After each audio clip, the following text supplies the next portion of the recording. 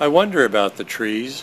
Why do we wish to bear forever the noise of these, more than another noise, so close to our dwelling place? We suffer them by day, till we lose all measure of pace, and fixity in our joys, and acquire a listening air.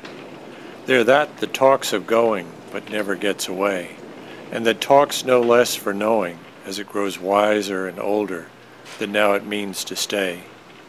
My feet tug at the floor, and my head sways to my shoulder, sometimes when I watch trees sway, from the window or the door.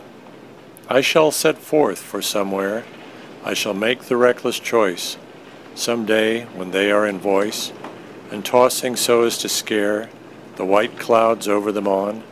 I shall have less to say, but I shall be gone.